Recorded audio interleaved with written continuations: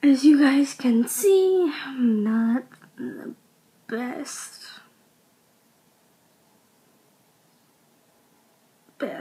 Yeah, I'm not the best right now.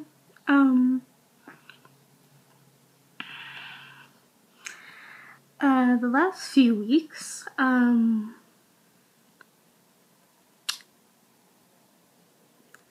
has been shitty. Extremely shitty. First, I was just stressed by school. This was like a week or two ago. It was fine, nothing really major was going on. Everything was okay. Yeah. And then my boyfriend, I didn't tell you guys about this because, like, relationships and shit, but the guy, Dane, remember him? Like a few months ago or something, I said that I broke up with him. Hey, what do you know? A few months later, we got back together. And yeah, and that was a thing for quite a while until a few weeks ago.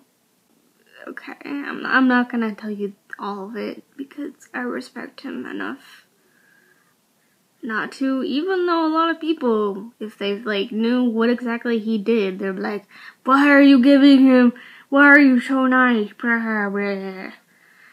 I just, the thing with me, I can never stop seeing the good in anyone.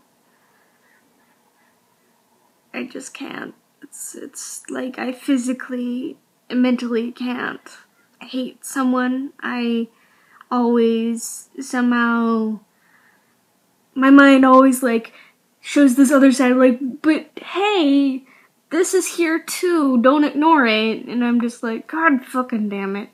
So yeah, like that's a thing. And okay, let's just say, like, I'm gonna put the setting. Let's just say brother was getting married and they decided to go to a bachelor party to Vegas one weekend. You shouldn't, a lot of people are thinking, like, Vegas, there's probably a lot of shit he could have done. Yeah, this shit was kind of unexpected, even in Vegas.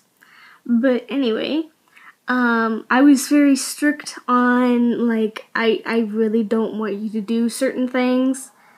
And that scared me if he, like, did ever do something. He did several, well, technically 2 things that I wasn't very okay with. One is much worse than the other, in my opinion, and probably to a lot of people. But, it just, like, he did this thing, and he told me, like, the one thing that, like, I appreciate about him, he was always upfront about everything, even though if he did something really shitty, which he did, and he told me, and I just kinda sat on it for a week until the fucking wedding. Yeah, I know. Actually, 2 days, before the wedding. The bachelor party was a week before the wedding, so the weekend after the bachelor party was the wedding. So, he tells me on Sunday night, and I'm just kind of freaking out. My body is doing this weird thing, and then the next day I'm just sad, and the next few days I sit on the information. At first I was just like, I'm not breaking up with him. Like, I'm not. And, like, I was so, like, set on, like, I'm not breaking up with him. Like, I can't. Like, I physically, like, I can't do it. And then Care, hubby kind of just started talking to me and started to talk like, is this like, can you live with this and shit like that. And I just kind of made the choice. And then I saw him 2 days before the wedding just to kind of like be, hey, like, let's not be awkward at the wedding and shit. And after this happened, and then I ended up breaking up with him that day, and the whole breakup was actually kind of okay, better than I thought. It was both mutual. The thing he did, he just like that wasn't the big part of it. What he did brought up a bunch of other shit that we were just hiding from ourselves, and we just said, like, you know, we love each other, but this relationship isn't gonna work long term. So we just kind of ended it, and at the wedding it wasn't actually that bad. I was sick as shit, but it was okay. It wasn't that bad. It was just kind of like, we kind of used it as like our last like goodbye, and it was okay between us. Yeah, but that's not the majority of my stress right now. The majority of my stress right now is fucking school, and school ending in my life completely next Wednesday.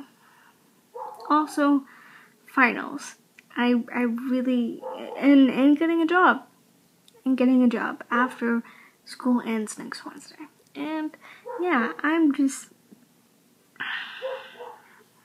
is just getting to me, and I can't like focus on YouTube right now. There's so much other shit on my plate that I'm just, that's why there hasn't been like a video in like 3 weeks.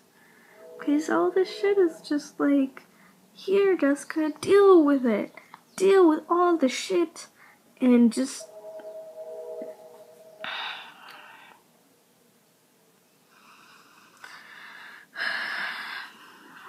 I need a fucking vacation. I told this to Care when the whole breakup like thing was first happening. I said to her, like, I need like a fucking vacation. Like, even if it's just for the weekend, I need to like recharge, because this shit is just a lot more draining than what you would think. So yeah, I'm just, as you can see, I'm in a very bad place right now. So yeah, there's also the stress about my dad. You guys don't know about my dad in education, but you probably will later. Let's just say if I have or ever will fail a class, he loses his shit. And I know I failed a class this semester. So that's what I have to look forward to.